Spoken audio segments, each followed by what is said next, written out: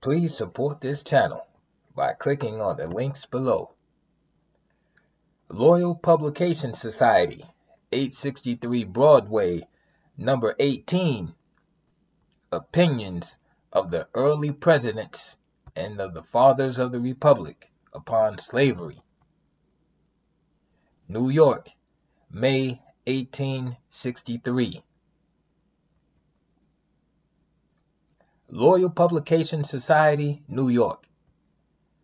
The objects of the Society are expressed in the following resolution, formally adopted by the unanimous vote of the Society at its first meeting, February 14th, 1863. Resolved, that the object of this organization is and shall be confined to the distribution of journals and documents of unquestionable and unconditional loyalty throughout the United States, and particularly in the armies now engaged in the suppression of the rebellion, and to counteract, as far as practicable, the efforts now being made by the enemies of the government and the advocates of a disgraceful peace to circulate journals and documents of a disloyal character. Persons sympathizing with the objects of this society and wishing to contribute funds for its support may address Morris Ketchum, Esquire, Treasurer, 40 Exchange Place, for which receipts will be promptly returned. Opinions of the early presidents and of the fathers of the Republic upon slavery and upon Negroes as men and soldiers. New York, W. M. C. Bryant and Company, Printers, 41 Nassau Street, corner of Liberty, 1863. A reading on slavery from the early presidents, prepared for the celebration of Washington's birthday at Lyceum Hall, Salem, February 22nd, 1863. George Washington, First President. April 12, 1786, to Robert Morris. Quote, I hope it will not be conceived from these observations that it is my wish to hold the unhappy people who are the subject of this letter in slavery. I can only say that there is not a man living who wishes more sincerely than I do to see a plan adopted for the abolition of it. End quote. September 9th, 1786, to John F. Mercer.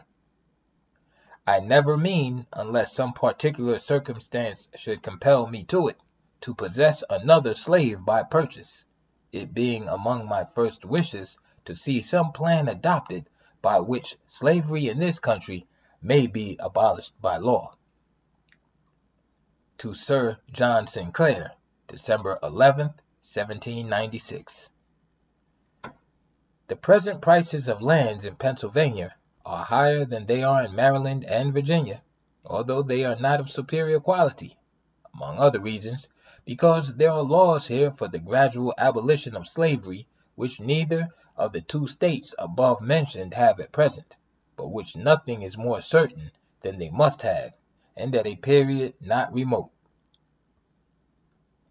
The 5th of February, 1783, Lafayette writes, Now, my dear General, that you are going to enjoy some ease and quiet, permit me to propose a plan to you which might become greatly beneficial to the black part of mankind.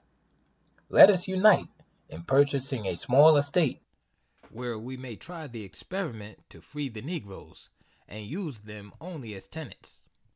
Such an example as yours might render it a general practice, and if we succeed in America, I will cheerfully devote a part of my time to render the method fashionable in the West Indies. If it be a wild scheme, I had rather be mad in this way than to be thought wise in the other task.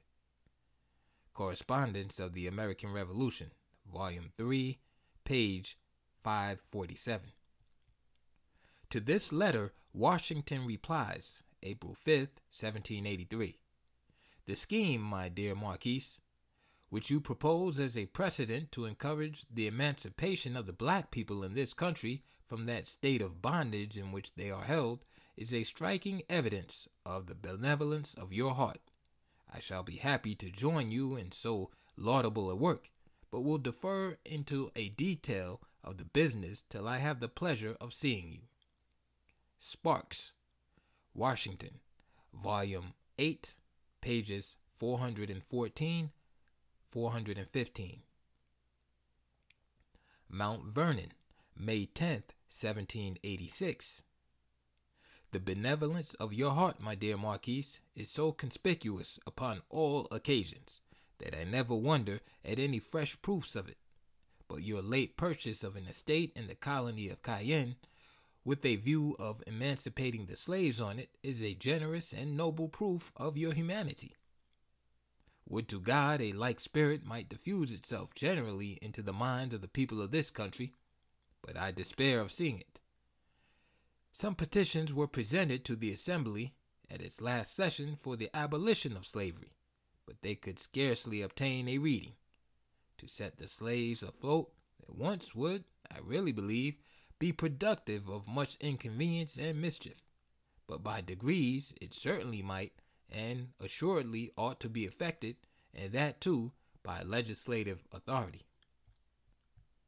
John Adams, second President. His sentiments on the subject of slavery are well known. They are well summed up in the language of a letter to Robert I. Evans, June 1819. Every measure of prudence, therefore, ought to be assumed for the eventual total extirpation of slavery from the United States. I have, through my whole life, held the practice of slavery in such abhorrence that I have never owned a Negro or any other slave, though I have lived for many years in times when the practice was not disgraceful, when the best men in my vicinity thought it not inconsistent with their character, and when it has cost me thousands of dollars for the labor and subsistence of freemen, which I might have saved by the purchase of Negroes at times when they were very cheap. Works of John Adams, Volume 10, page 380. Thomas Jefferson, third President. From Mr. Jefferson's original draft of the Declaration of Independence. He has waged cruel war against human nature itself, violating its most sacred rights of life and liberty in the persons of a distant people who never offended him, captivating and carrying them into slavery in another hemisphere, or to incur miserable death in their transportation thither. This piratical warfare, the opprobrium of infidel powers, is the warfare of the Christian king of Great Britain, determined to keep open a market where men should be bought and sold. He has prostituted his negative for suppressing every legislative attempt to prohibit or restrain this execrable commerce. From Mr. Jefferson's Minutes of Debates in 1776 on the Declaration of Independence, published with the Madison Papers. The clause 2, reprobating the enslaving of the inhabitants of Africa, was struck out, in compliance to South Carolina and Georgia, who had never attempted to restrain the importation of slaves, and who, on the contrary, still wished to continue it. Our northern brethren also, I believe, felt a little tender under those censures, for though their people have very few slaves themselves, yet they had been pretty considerable carriers of them to others. 1781, from Notes on Virginia. There must doubtless be an unhappy influence on the manners of our people, produced by the existence of slavery among us. The whole commerce between master and slave is a perpetual exercise of the most boisterous passions, the most unremitting despotism on the one part, and degrading submissions on the other. Our children see this and learn to imitate it, for man is an imitative animal. This quality is the germ of all education in him. From his cradle to his grave, he is learning to do what he sees others do. If a parent could find no motive, either in his philanthropy or his self-love, for restraining the intemperance of passion toward his slave, it should always be a sufficient one that his child is present. But generally it is not sufficient. The parent storms, the child looks on, catches the lineaments of wrath, puts on the same airs in the circle of similar slaves, gives a loose rein to the worst of passions, and thus nursed, educated, and daily exercised in tyranny, cannot but be stamped by it with odious peculiarities. The man must be a prodigy who can restrain his manners and morals underpraved by such circumstances. And with what execration should the statesman be loaded, who, permitting one half the citizens thus to trample on the rights of the other, transforms those into despots, and these into enemies, destroys the morals of the one part, and the amor patriae of the other. For if a slave can have a country in this world, it must be any other in preference to that in which he is born to live and labor for another, in which he must lock up the faculties of his nature, contribute, as far as depends on his individual endeavors, to the evanishment of the human race, or entail his own miserable condition on the endless generations proceeding from him.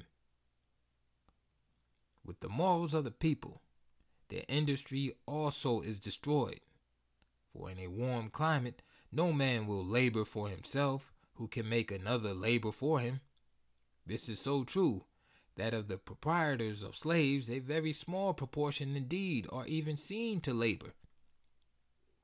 And can the liberties of a nation be thought secure when we have removed their only firm basis, a conviction in the minds of the people that those liberties are the gift of God, that they are not to be violated, but with his wrath?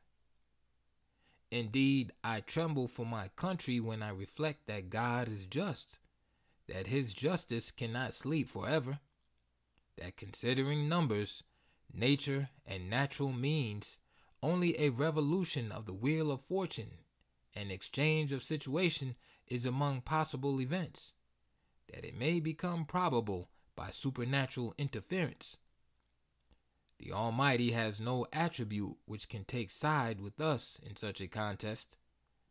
But it is impossible to be temperate and to pursue this subject through the various considerations of policy, of morals, of history, natural and civil.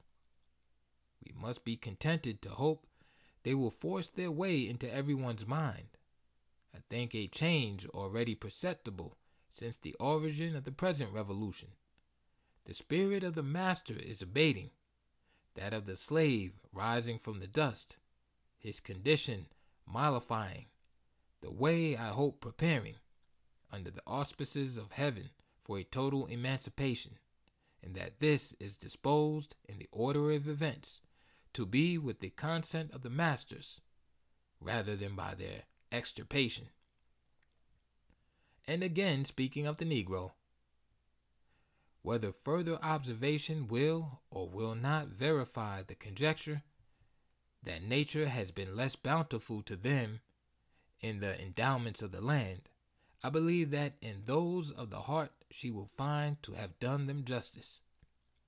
That disposition to theft with which they have been branded must be ascribed to their situation, and not to any depravity of the moral sense.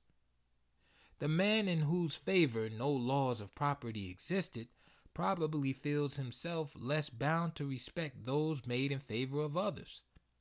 When arguing for ourselves, we lay it down as a fundamental that laws, to be just, must give a reciprocation of right, that without this they are mere arbitrary rules of conduct, founded in force and not in conscience.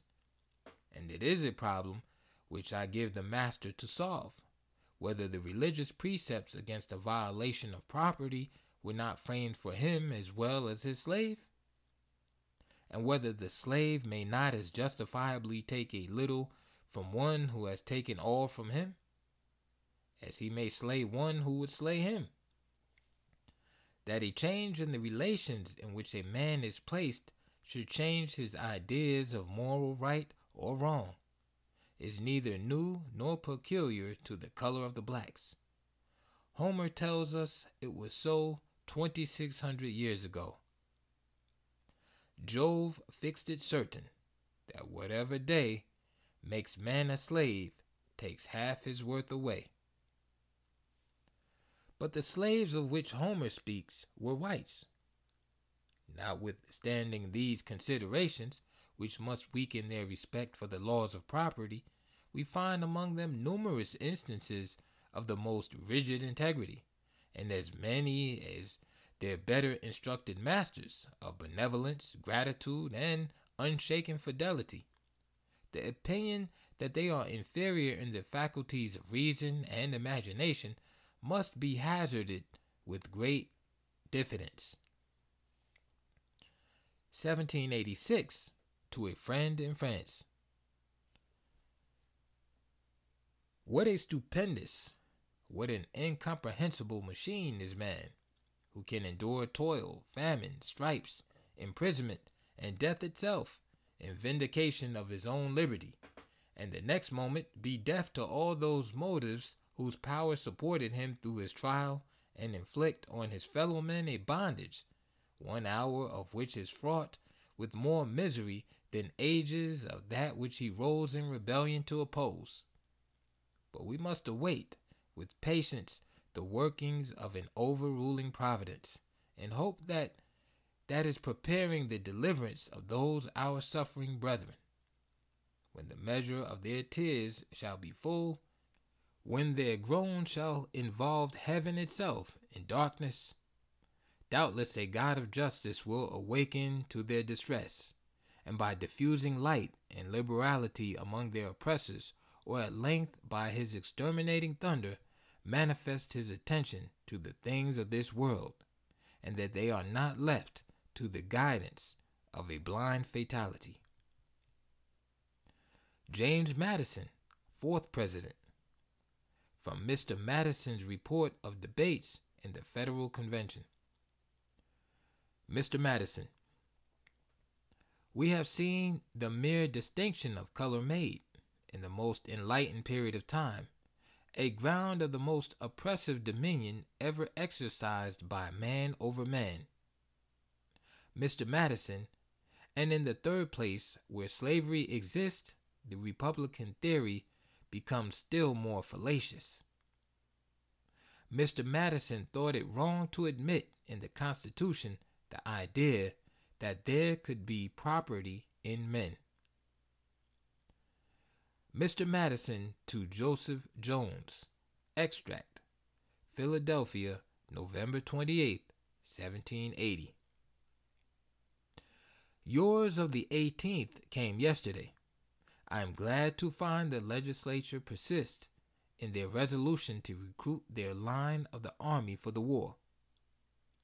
Though without deciding on the expediency of the mode under their consideration, would it not be as well to liberate and make soldiers at once of the blacks themselves, as to make them instruments for enlisting white soldiers?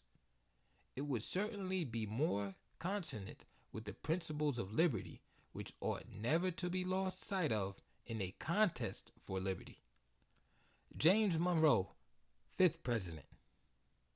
Extract of a speech from ex-President Monroe, delivered in the Virginia State Convention for altering the Constitution, November 2nd, 1829. What has been the leading spirit of this state ever since our independence was obtained? She has always declared herself in favor of the equal rights of man. The Revolution was conducted on that principle. Yet there was at the time a slavish population in Virginia. We hold it in the condition in which the Revolution found it, and what can be done with this population? Sir, what brought us together in the Revolutionary War? It was the doctrine of equal rights. Each part of the country encouraged and supported every other part of it. None took advantage of the other's distresses. And if we find that this evil has preyed upon the vitals of the Union and has been prejudicial to all the United States where it has existed, and is likewise repugnant to their several state constitutions and bills of rights, why may we not expect that they will unite with us in accomplishing its removal? If we make the attempt and cannot accomplish it, the effect will at least be to abate the great number of petitions and memorials which are continually pouring in upon the government. This matter is before the nation, and the principles and consequences involved in it are of the highest importance. But in the meanwhile, self-preservation demands of us union in our councils. What was the origin of our slave population? The evil commenced when we were in our colonial state, but acts were passed by our colonial legislature prohibiting the importation of more slaves into the colony. These were rejected by the Crown. We declared our independence, and the prohibition of a further importation was among the first acts of state sovereignty. Virginia was the first state which instructed her delegates to declare the colonies independent. She braved all dangers, from Quebec to Boston, and from Boston to Savannah. Virginia shed the blood of her sons. No imputation, then, can be cast upon her in this matter. She did all that was in her power to do to prevent the extension of slavery and to mitigate its evils.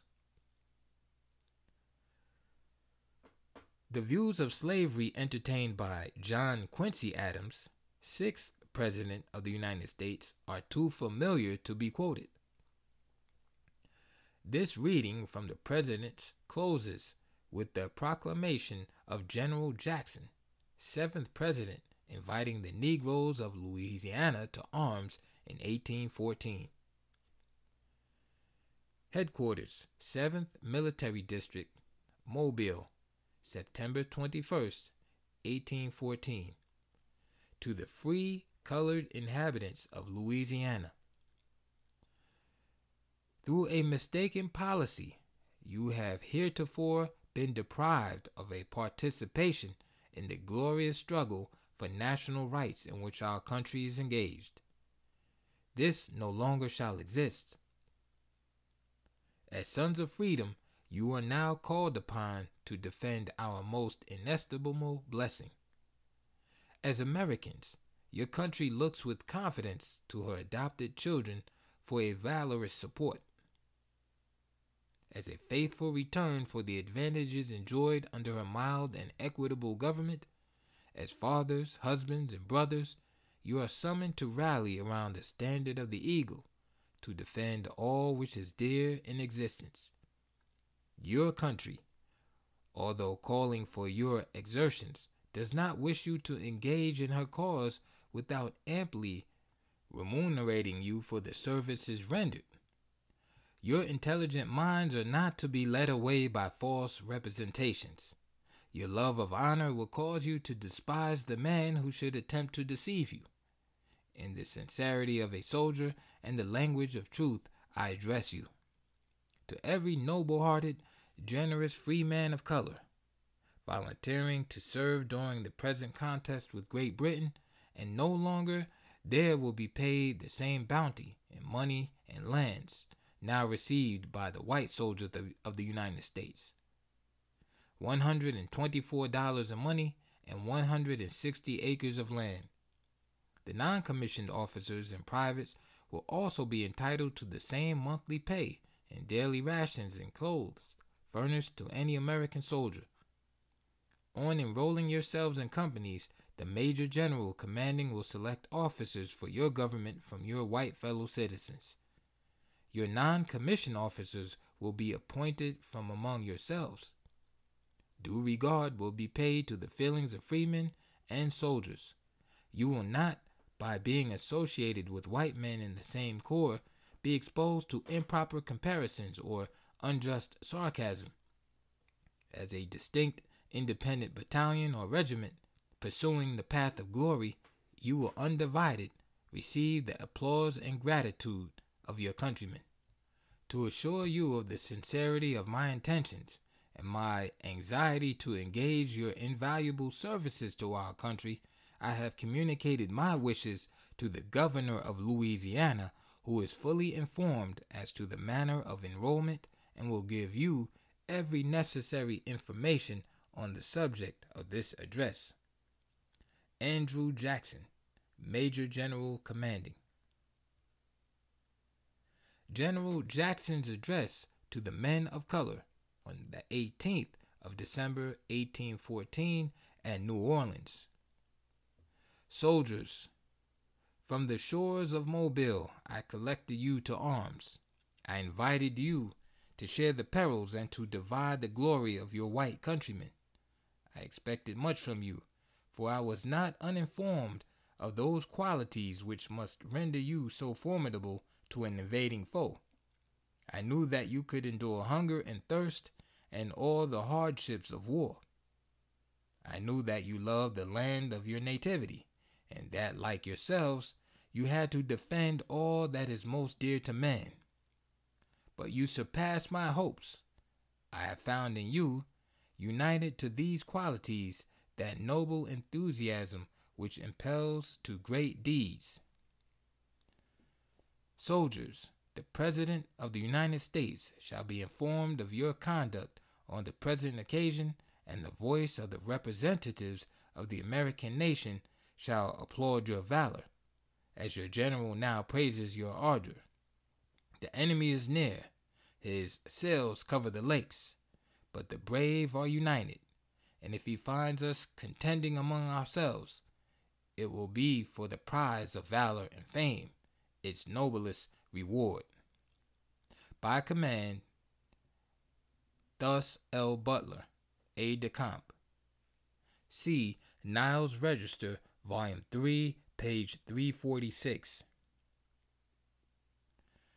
A private letter written by General Jackson on the 1st of May, 1833, to Reverend A. J. Crawford. I have had a laborious task here, but nullification is dead, and its actors and courtiers will only be remembered by the people to be execrated for their wicked designs to sever and destroy the only good government on the globe, and that prosperity and happiness we enjoy over every other portion of the world. Haman's gallows ought to be the fate of all such ambitious men who would involve the country in civil war and all the evils in its train, that they might reign and ride on its whirlwinds and direct the storm. The free people of these United States have spoken, and consigned these demagogues to their proper doom. Take care of your nullifiers you have amongst you. Let them meet the indignant frowns of every man who loves his country. The tariff, it is now known, was a mere pretext, and disunion and a Southern Confederacy the real object. The next pretext will be the Negro, or the slavery question. What the fathers thought of the blacks as slaves, as soldiers, and as men. A reading prepared for the celebration of Washington's birthday at Lyceum Hall, Salem, Massachusetts, 1863. An address to the public from the Pennsylvania Society for Promoting the Abolition of Slavery and the Relief of Free Negroes Unlawfully Held in Bondage. It is with peculiar satisfaction we assure the friends of humanity that in prosecuting the design of our association, our endeavors have proved successful, far beyond the most sanguine expectations. Encouraged by this success, and by the daily progress of that luminous and benign spirit of liberty which is diffusing itself throughout the world, and humbly hoping for the continuance of the divine blessing on our labors, we have ventured to make an important addition to our original plan and do therefore earnestly solicit the support and assistance of all who can feel the tender emotions of sympathy and compassion or relish the exalted pleasure of benevolence. Slavery is such an atrocious debasement of human nature that its very extirpation, if not performed with solicitous care, may sometimes open a source of serious evil. The unhappy man who has long been treated as a brute animal too frequently sinks beneath the common standard of human species. The galling chains that bind his body do also fetter his intellectual faculties and impair the social affections of his heart. Accustomed to move like a mere machine by the will of a master, reflection is suspended. He has not the power of choice, and reason and conscience have but little influence over his conduct, because he is chiefly governed by the passion of fear. He is poor and friendless, perhaps worn out by extreme labor, age, and disease. Under such circumstances, freedom may often prove a misfortune to himself and prejudicial to society. Attention to emancipated black people, it is therefore to be hoped, will become a branch of our national police. But so far as we contribute to promote this emancipation, so far that attention is evidently a serious duty incumbent on us, and which we mean to discharge to the best of our judgment and abilities. To instruct, to advise, to qualify those who have been restored to freedom for the exercise and enjoyment of civil liberty, to promote in them habits of industry, to furnish them with employments suited to their age, sex, talents, and other circumstances, and to procure their children an education calculated for their future situation in life. These are the great outlines of the annexed plan, which we have adopted and which we conceive will eventually promote the public good and the happiness of these our hitherto too much neglected fellow creatures. Signed by order of the Society. B. Franklin, President. Philadelphia, November 9th, 1789. The last public act of Franklin's life was the signing, as president of the same society, of the following memorial to Congress. The society was as old as 1774, the first of the kind in the country. The memorial respectfully showeth that from a regard for the happiness of mankind, an association was formed several years ago since in this state by a number of her citizens of various religious denominations for promoting the abolition of slavery and for the relief of those unlawfully held in bondage. A just and acute conception of the true principles of liberty as it spread through the land produced accessions to their numbers, many friends to their cause, and a legislative cooperation with their views, which, by the blessing of divine providence, have been successfully directed to the relieving from bondage a large number of their fellow creatures of the African race. They have also the satisfaction to observe that, in consequence of that spirit of philanthropy and genuine liberty which is generally diffusing its beneficial influence, similar institutions are forming at home and abroad. That mankind are all formed by the same Almighty Being, alike objects of his care, and equally designed for the enjoyment of happiness. The Christian religion teaches us to believe, and the political creed of Americans fully coincides with the position. Your memorialists, particularly engaged in attending to the distress arising from slavery, believe it is their indispensable duty to present this subject to your notice. They have observed with real satisfaction that many important and salutary powers are vested in you for promoting the welfare and securing the blessings of liberty to the people of the United States, and as they conceive that these blessings ought rightfully to be administered, without distinction of color, to all descriptions of people, so they indulge themselves in the pleasing expectation that nothing which can be done for the relief of the unhappy objects of their care will be either omitted or delayed. From a persuasion that equal liberty was originally the portion, and is still the birthright of all men, and influenced by the strong ties of humanity and the principles of their institution, your memorialists conceive themselves bound to use all justifiable endeavors to loosen the bonds of slavery, and promote a general enjoyment of the blessings of freedom. Under these impressions, they earnestly entreat your serious attention to the subject of slavery, that you will be pleased to countenance the restoration of liberty to those unhappy men who alone in this land of freedom are degraded into perpetual bondage, and who, amidst the general joy of surrounding freedmen, are groaning in servile subjection, that you will devise means for removing this inconsistency from the character of the American people, that you will promote mercy and justice towards this distressed race, and that you will step to the very verge of the power vested in you for discouraging every species of traffic in the persons of our fellow men. Ben Franklin, President. Philadelphia, February 3rd, 1790.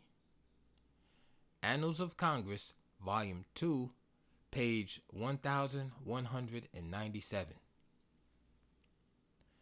Lafayette said, "I will never have drawn my sword in the cause of America, could I have conceived that thereby I was founding a land of slavery." In his letter to John Adams in 1786 occur these words: "In the cause of my black brethren, I feel myself warmly interested, and most decidedly side, so far as respects them, against the white part of mankind. Whatever be the complexion of the enslaved, it does not, in my opinion, alter the complexion of the crime which the enslaver commits, a crime much blacker than any African face. It is to me a matter of great anxiety and concern to find that this trade is sometimes perpetuated under the flag of liberty, our dear and noble stripes, to which virtue and glory have been constant standard bearers." Life and Works of John Adams, Volume 8, page 376. John Randolph's will contains these words: "I give to my slaves their freedom, to which my conscience tells me they are justly entitled. It has long been a matter of the deepest regret to me that the circumstances under which I inherited them, and the obstacles thrown in the way by the laws of the land, have prevented my emancipating them in my lifetime, which it is in my full intention to do, in case I can accomplish it. The Virginia State Convention of 1774 resolved that for the most trifling reasons, and sometimes for no conceivable reasons at all, His Majesty has rejected laws of the most salutary tendency. The abolition of domestic slavery is the greatest object of desire in these colonies, where it was introduced in their infant state. But, previous to the enfranchisement of the slaves we have, it is necessary to exclude all further importations from Africa. Yet our repeated attempts to effect this by prohibitions and by imposing duties which might amount to a prohibition have been hitherto defeated by His Majesty's negative, thus preferring the immediate advantages of a few African corsairs to the lasting interest of the American states, and to the rights of human nature, deeply wounded by this infamous practice." John Jay, first Chief Justice of the United States, writes, while minister to Spain, of the abolition of slavery: "Till America comes into this measure, her prayers to heaven will be impious. This is a strong expression, but I believe it is just. I believe that God governs the world, and I believe it to be a maximum in His, as in our courts, that those who ask for equity ought to do equity." Roger B. Taney, the present Chief Justice of the United States, was called upon in 1819 to defend, Reverend Jacob Gruber, a minister of the Baltimore Conference of the Methodist Episcopal Church, who was tried in the Frederick County Court, Maryland, for, quote, attempting to excite insubordination and insurrection among slaves, end quote, by preaching a sermon in which he set forth the evils of slavery and the duties of masters.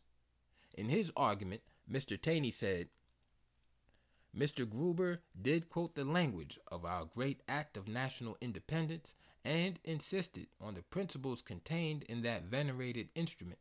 He did rebuke those masters who, in the exercise of power, are deaf to the cause of humanity, and he warned them of the evils they might bring upon themselves.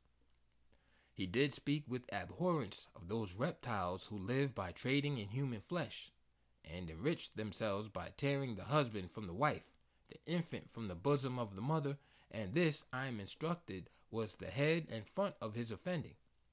Shall I content myself with saying he had a right to do this? That there is no law to punish him?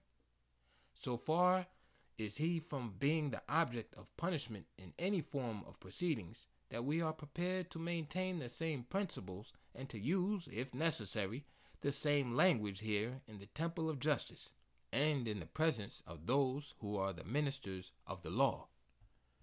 A hard necessity, indeed, compels us to endure the evils of slavery for a time. It was imposed upon us by another nation while we were yet in a state of colonial vassalage. It cannot be easily or suddenly removed. Yet while it continues, it is a blot on our national character, and every real lover of freedom confidently hopes that it will effectually, though it will be gradually, wiped away, and earnestly looks for the means by which this necessary object may be best attained. And until it shall be accomplished, until the time shall come when we can point without a blush to the language held in the Declaration of Independence, every friend of humanity will seek to lighten the galling chain of slavery, and better, to the utmost of his power, the wretched condition of the slave. Such was Mr. Gruber's object in that part of his sermon of which I am now speaking. Those who have complained of him and reproached him will not find it easy to answer him, unless complaints, reproaches, and persecutions shall be considered an answer. Alexander Hamilton wrote to an American Tory in 1774, "The fundamental source of all your errors, sophisms, and false reasonings is a total ignorance of the natural rights of mankind. Were you once to become acquainted with these, you could never attain a thought that all men are not by nature entitled to equal privileges. You would be convinced that natural liberty is a gift of the beneficent Creator to the whole human race, and that civil liberty is founded on that."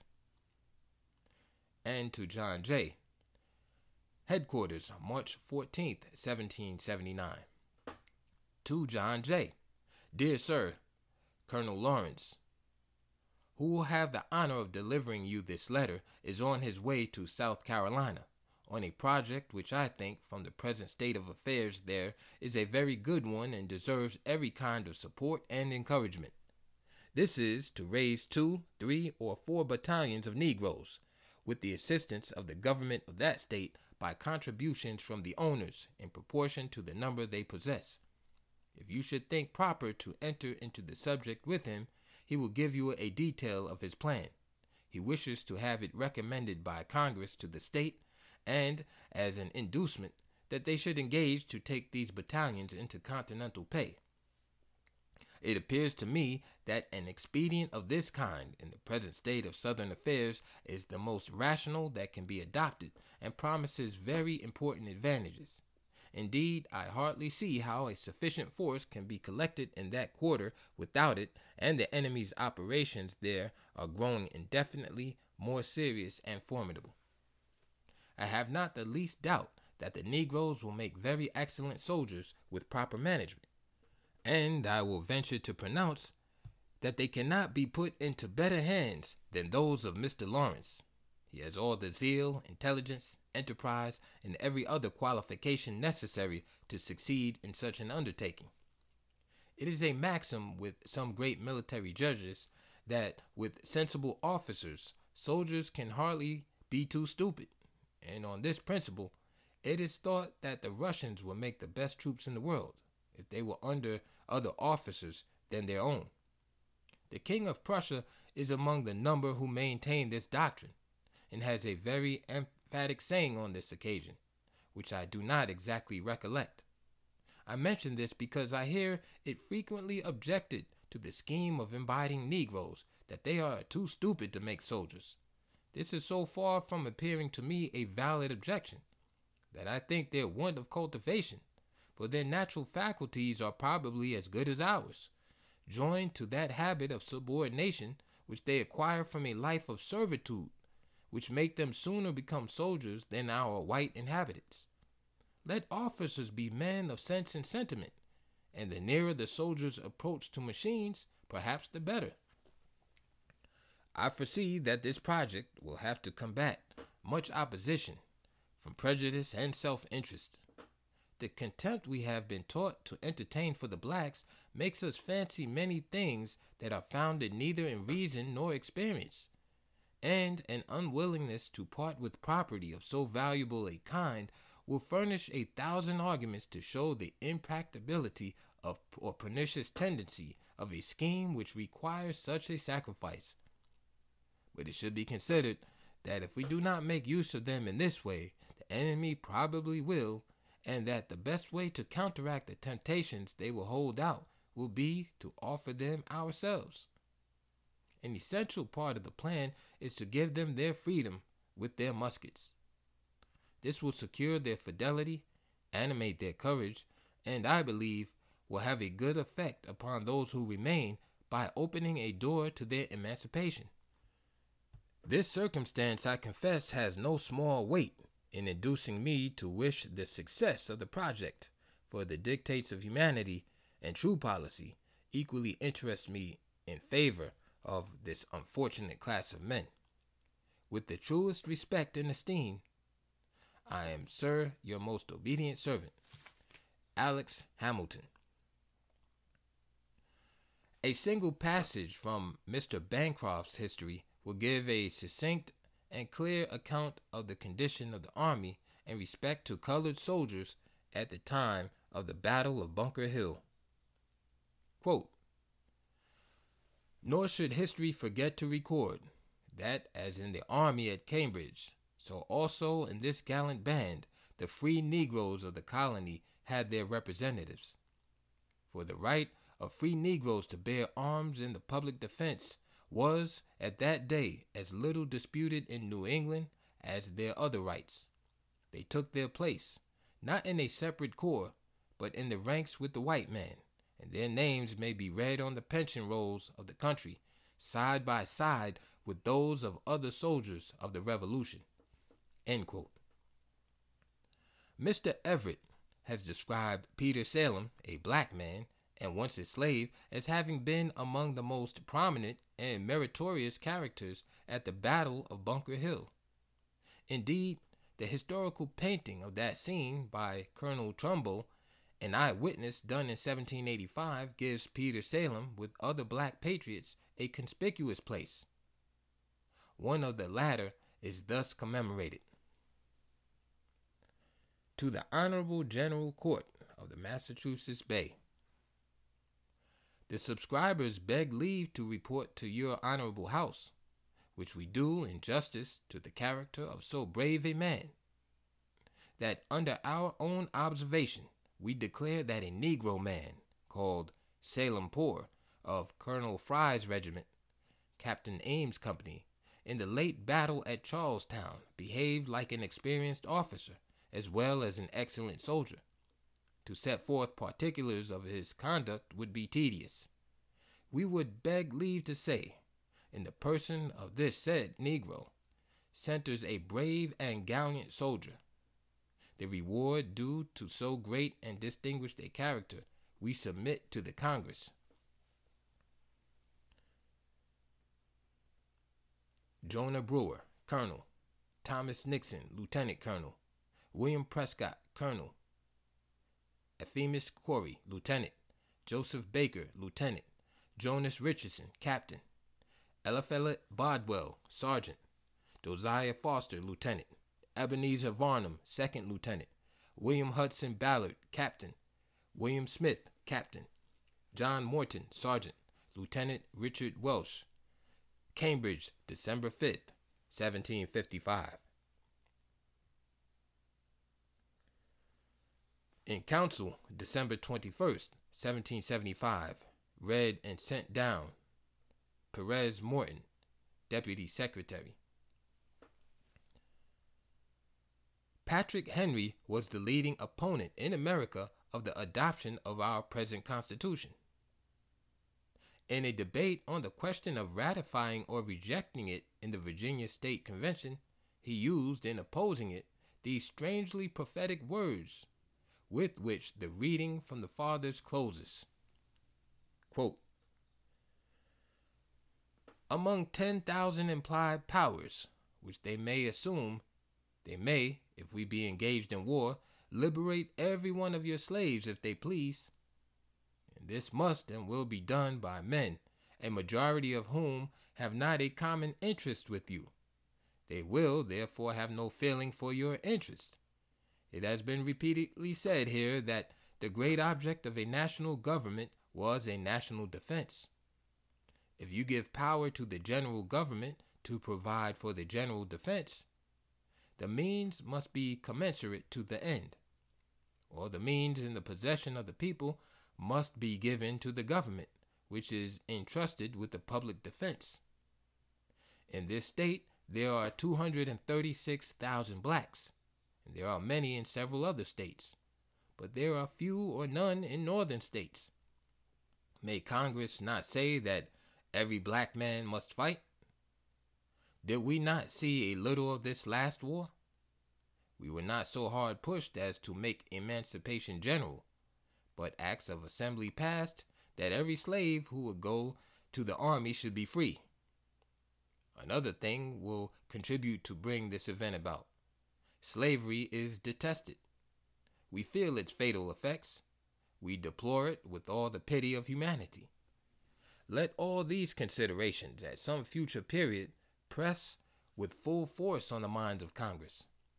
Let that humanity which I trust will distinguish America, and the necessity of national defense, let all these things operate on their minds.